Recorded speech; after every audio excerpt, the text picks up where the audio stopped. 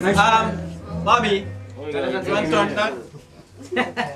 McAndrew. Yeah. You use all these specs, huh? This is where you write the names on the dresses here. Okay, let me get your attention. Where's the camera, pen? Hold the camera. I finish the pictures already. Alright, let me get your attention. Just let Wordsworth say what you have to say, and then we're gonna socialize. Alright, let's get one here. Alright, before I say anything, I want to speak as a folklorist. I want to speak as a man who, years ago, born in Georgetown, he know a shit about no folklore, except little games we used to play around the yard.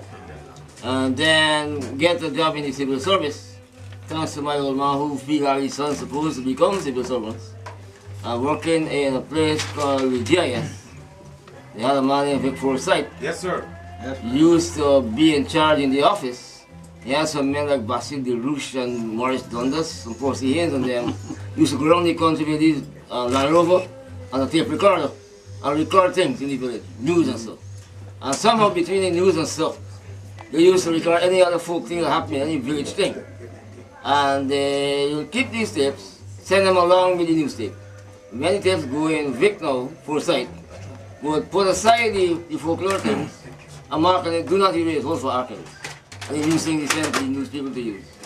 So when I go to jazz now, 1958, he said me a right old hide.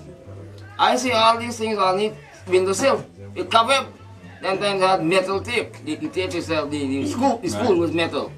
And they had this funny blue and yellow box and mark, do not erase, hold for archives. And all covered with cover. I said, I got for no there for now.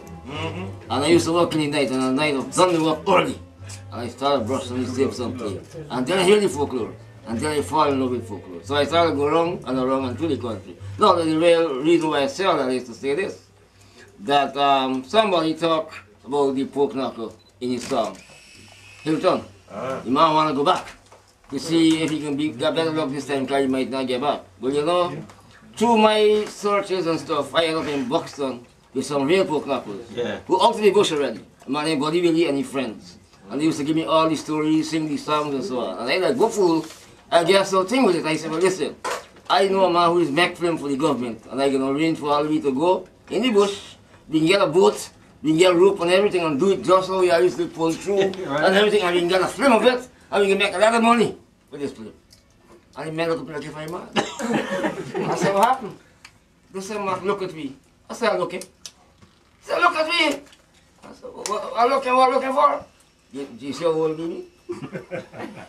I said, what the age got to do with you? You know everything, you know how to pull, you know the songs. We can do a great film. And I got the man. It's like, you don't understand. This water goes 40 and 50 and 60 miles an hour. You think we're going back in that? And those the end of my, I will be a millionaire today. But the force of all these little folk knuckles actually pulling a boat. So you're going to get the right song there. That's a funny thing. Mark came to my house, to Beth in my house some time ago, an apartment. And after much Chinese ramen thing, Mark gave us some explanations of the various different types of love.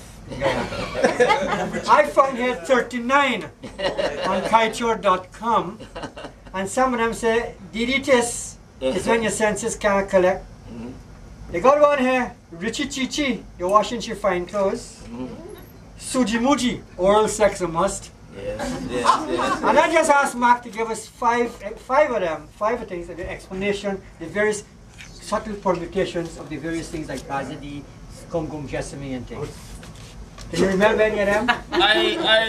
But that is my list, let me start it. Somebody guys can put it up there. Yes. So it says it doesn't know who it comes from. Now I know I'm going to send back the time. That's how what happens to the internet. You get a thing and you put it out and nobody can tell you. Give you some of them? Them guys there. Call some of them? Yes, call some of them. Alright. Chirangi. Chirangi is a smaller stage that when you're not breaking into the big stage. And the symptoms is usually when you're walking on the road, you're going home, you got the woman in your mind, you reach home, you can't stay home. Even if you can't repeat, you gotta go back out. And reach my house and cross your name. Alright. Cross your name, Chandra or Desiree or till nobody can come out. You don't want nobody to answer, you just want to call this name. You come back with a smile with your PJ and you walk back. What is Toti Loti Po?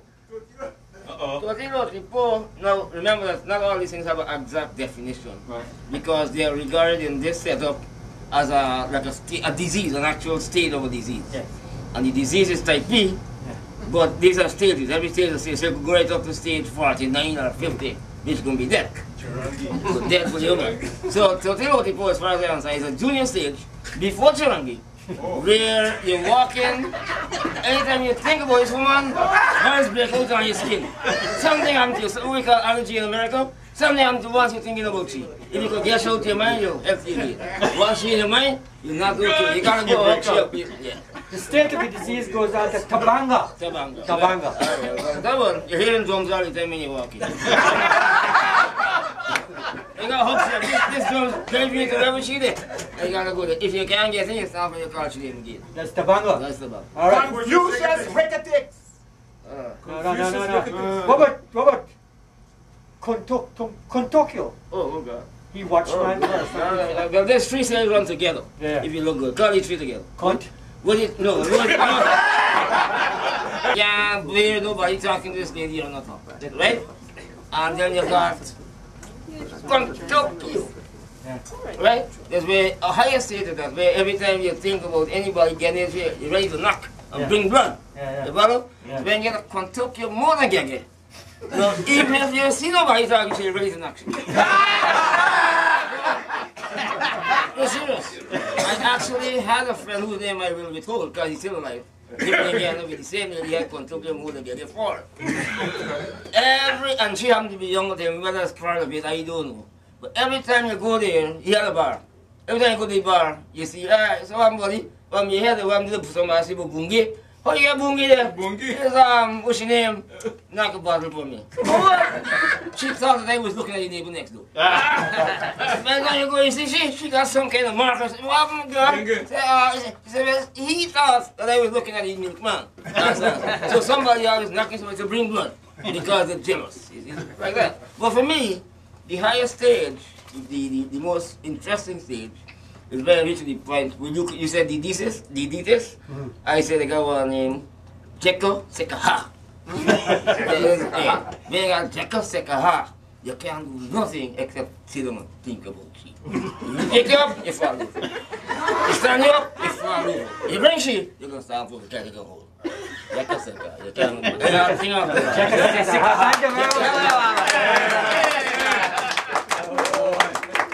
very much.